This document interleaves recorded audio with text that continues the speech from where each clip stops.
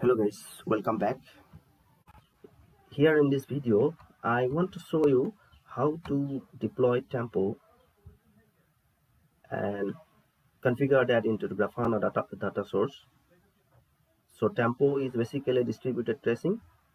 So if we want to trace where our requests are going, so we can use tempo to the analysis.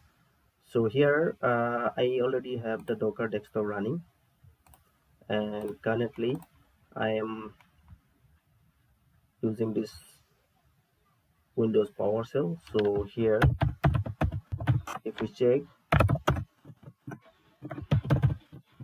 namespaces, so currently these are the pods running in this Kubernetes cluster of Docker desktop. So what I will do before deploying tempo, I'll go to the Grafana repo, and this is Grafana Helm search repo. Here we have all these certs available for Loki, for Grafana, for tempo, distributed tempo. So distributed Loki, all are available here. So if we go to tempo, you will see all configuration related informations are available here. And now what I will do, I will add this repo to my Helm repository. So how to do that? Just copy this and paste it here and enter. So add the repo to my Helm. So now what I will do, Helm repo update. So I'll update the repo now. So this is updating the repo. Yeah, this is done. Then next, go to the same repo and you will get installing the cert. So how to install the cert? Here is this command. So before installing, I will create a namespace, kubectl create namespace demo, suppose. Okay, so demo namespace is created. Now what I will do, I will install this tempo. So what I will give the release name is tech tempo and -n demo. So now you can see the Grafana, the tempo is deployed. And what so if you want to check kubectl get pod -n demo, so this will give the tempo running pod. This is the tempo pod running. So two pods are running currently. Okay, now what I will do, check the service also. kubectl service -n demo.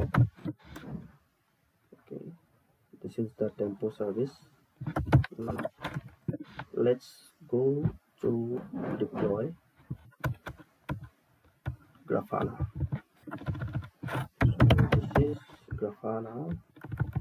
We have to change the release name and the name of the cert. So kubectl install Grafana, then Grafana fn demo.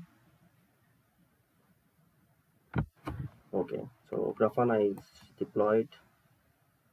You can see this is the command. If we run this command, it will go and get the secret from the Grafana secret. So here the base64 encoding will not happen because this one is PowerShell.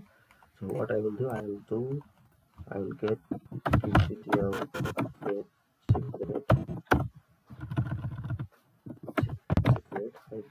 -n demo. So this is the Grafana demo, Grafana secret in the demo namespace. Let's get the secret. kubectl edit secret, sorry, Grafana -n demo. So this will pop up a notepad, and here the YML configuration for the Grafana secret will be there. Here you can see the admin password and the admin user. So what I will do, I will get this and go to the browser. Here type base64 encoder and decoder. Decode.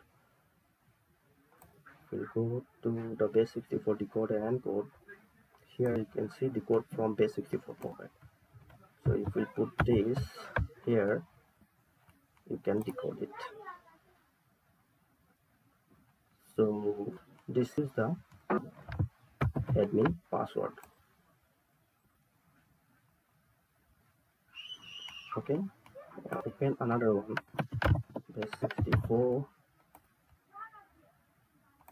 and get the admin user name. So if we use this and decode, you see admin is the username. So what I will do now, I will port forward. So just now cancel it. Okay? Now I will get the service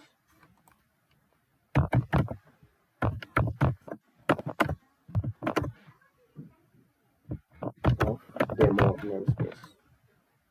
So you can see the Grafana service. This one is a tempo service. Grafana is running on 80 port 80 and tempo is running on these ports are open. Okay, so let's clear the screen and do a port forward.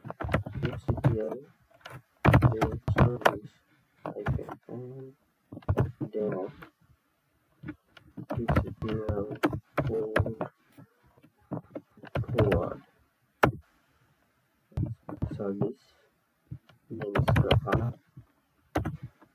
and demo port number suppose 2000 and mapping to 80.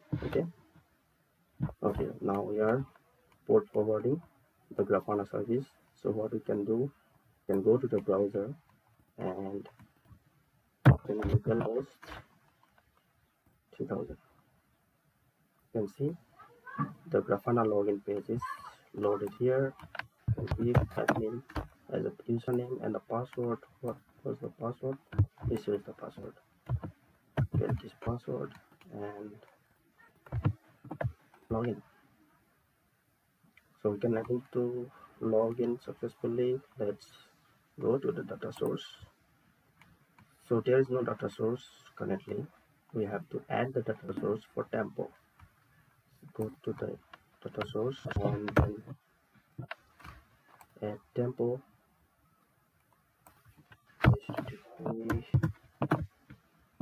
Tempo. So what is the URL will be the tempo and the port number. So port number is 3100. So keep that 3100 and test it now. Go to the plus and save and test. You see data source is working. That means tempo data source is working now. And you can see I think some trace data. So this is Grafana 9.4.7 version. So we have the trace QL. Earlier to this there was no trace QL. We have to give the trace ID and then only we can see the traces. Now go to search,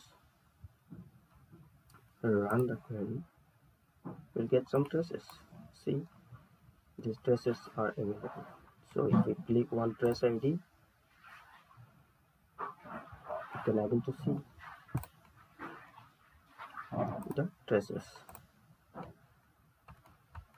Okay, that's it from this video.